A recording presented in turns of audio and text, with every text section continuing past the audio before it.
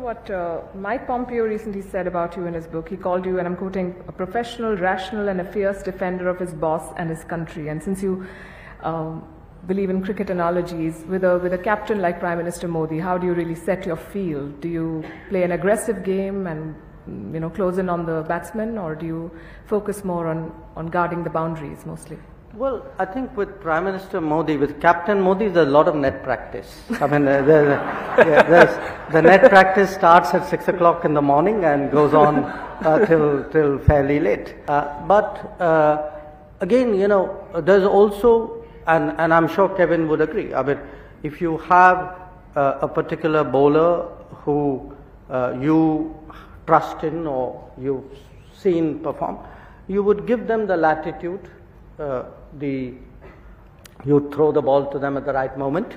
You would trust them to deal with that particular situation.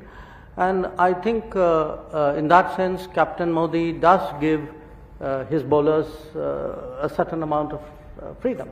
I mean, he expects you to take that wicket if he gives you the chance to do it. But I would also say some of it is watching the difficult decisions being taken. Kevin was speaking about the pandemic. I mean, all of us, if we look back at the last 3 years, the decision to lockdown was a very, very tough decision. But it had to be taken at that point of time, and if we now look back, what would have happened if we had not taken that decision?